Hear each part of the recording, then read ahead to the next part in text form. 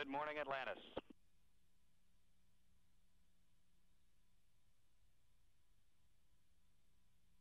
Good morning.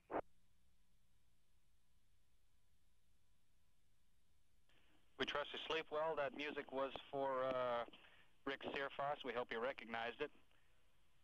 And we have your post-sleep cryo config when you're ready to copy.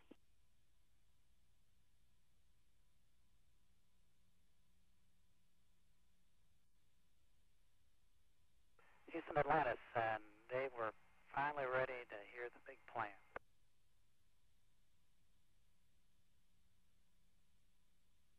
Okay, Chili, let me pull out a few notes.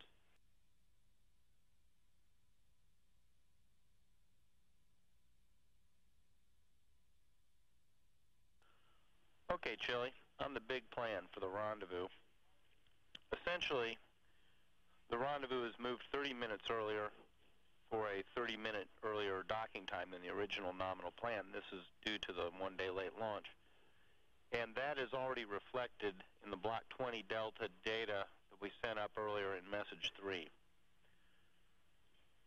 The undock is also about 30 minutes earlier. And as you know, this was already close to your wake-up time. And therefore, we've moved your sleeps a half hour earlier to preserve that relationship between your sleep and undocking time. And this carries through the rest of the mission, which actually your deorbit will occur about 40 minutes earlier than the original plan. Now, a little bit on the APU. The mission management team has met, and the engineers have evaluated this, and we are still looking towards full mission duration unless something unexpected comes up. And the basic rationale is that no further degradation is expected while you're on orbit and the APU is not running. So we feel that an entry, whether it be tomorrow or nominal end of mission, is essentially the same with respect to the APU. There will be, however, some procedural deltas for entry in terms of when to start up the APU and handling its pressures. So we expect that, and we'll be getting those to you later in the mission. How copy? Okay, Dave, we copy all that. Understand the rendezvous will be, TI will be 30 minutes earlier about. Undock will be 30 minutes earlier, and landing will be about 40 minutes earlier, so that ought to work out all right. And right now we're full mission with the APU, and we'll have some deltas we can expect later. Roger that. And if you look at when we get into the rendezvous checklist, it's at about 2 plus 30 PET towards TI.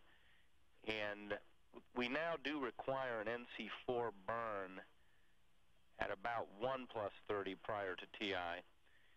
And so we still give you some extra time in your post-sleep by getting you into your rendezvous checklist at about 2 plus 30, but not what we had hoped originally, where there was no burn that morning.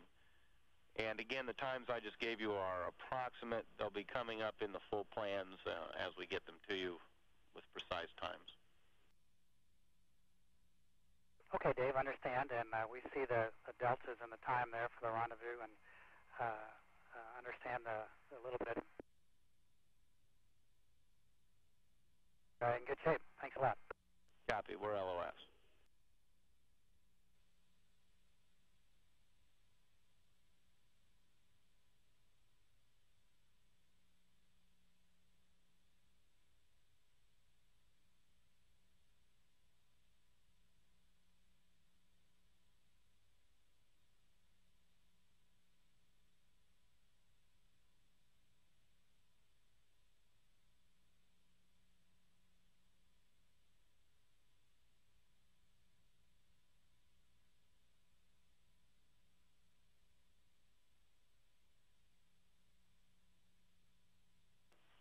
Got a lot of snow on the ground in Eastern Europe.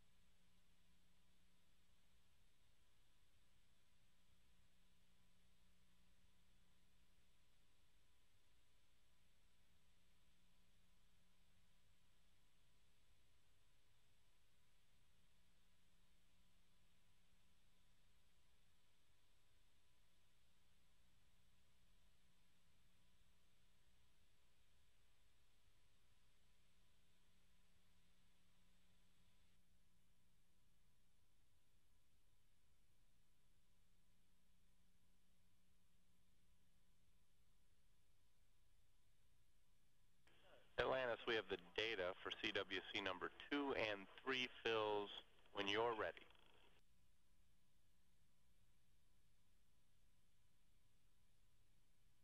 Just a minute here, Dave.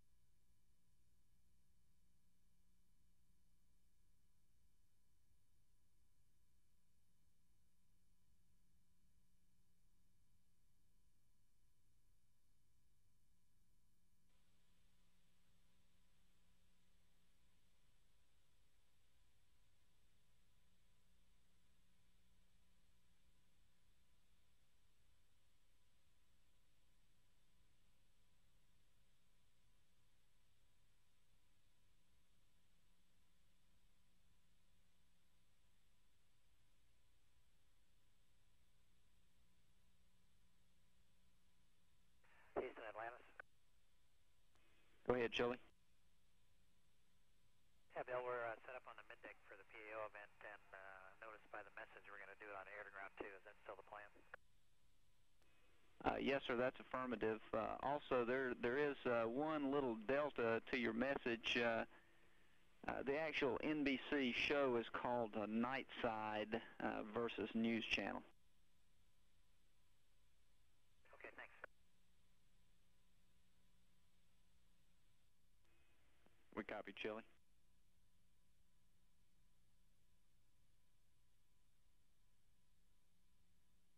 Houston, Atlantis, we've completed docking ring extension. The ring initial position light came on with pedal position base at 69, 72, and 69.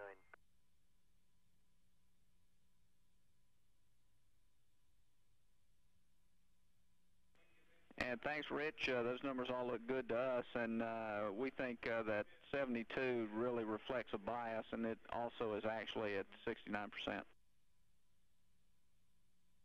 Okay, that's what we heard pre-flight. Thanks a lot.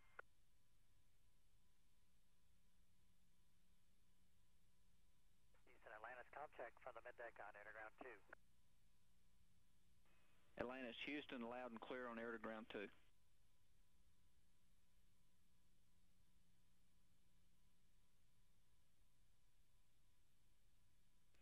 Houston, Atlantis, you should be with us on the middeck.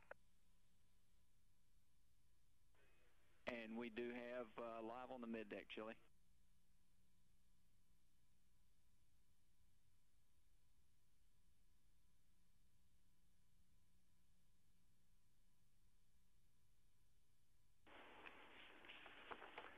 Morning, Tom. Commander Chilton, would you comment about this oil leak? Is it all right now? And what are the potential hazards, if not?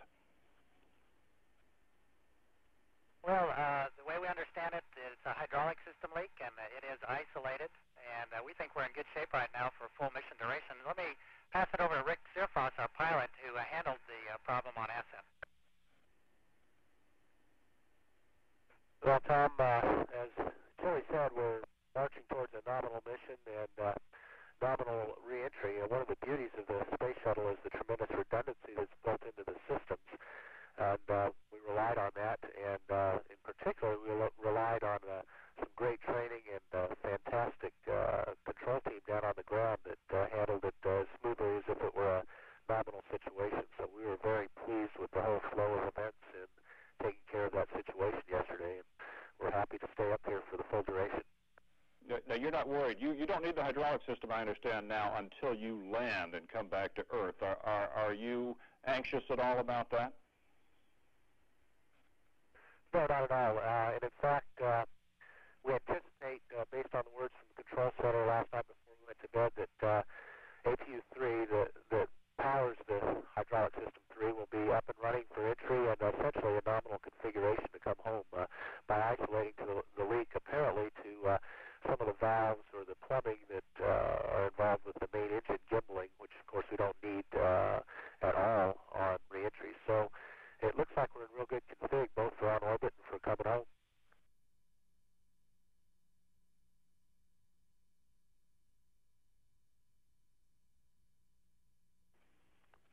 Don't put that microphone down, Dr. Lucid. We've got quite a few more questions to ask you since you're going to be setting most of the records on this mission.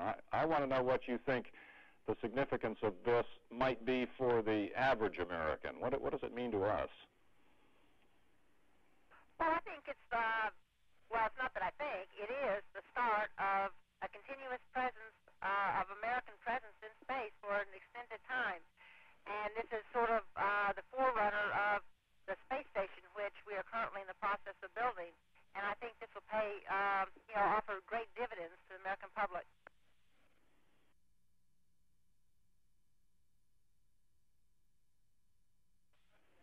Now, we've got 3 other astronauts we're not seeing, Godwin, Clifford, and Sega. What are they doing? Are they sleeping now or preparing for a spacewalk? Well, let's see. Rich and Linda have been working real hard to get ready for their spacewalk today. They did a lot of checkout on their spacesuits and prepared their equipment.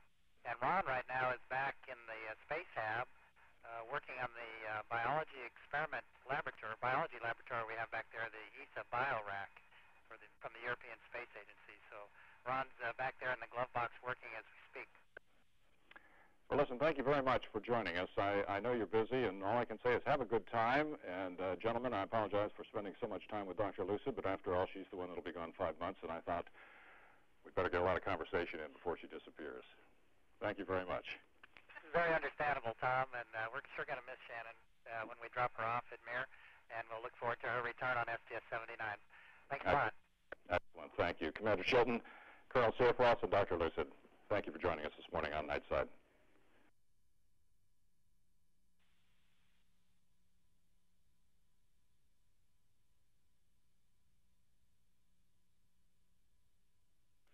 Atlantis, Houston, for your IMU Align and for MEFC Act and DEACT.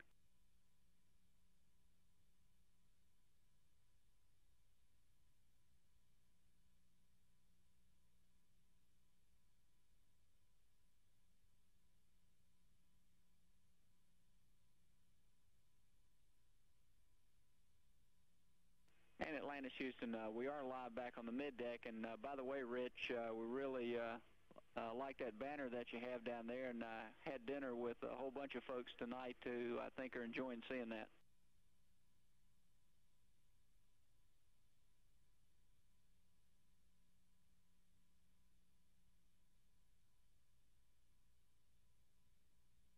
So, Bill, what are you doing out to dinner with a bunch of Zoomies? Hey, he's out to dinner with a bunch of West Point grads.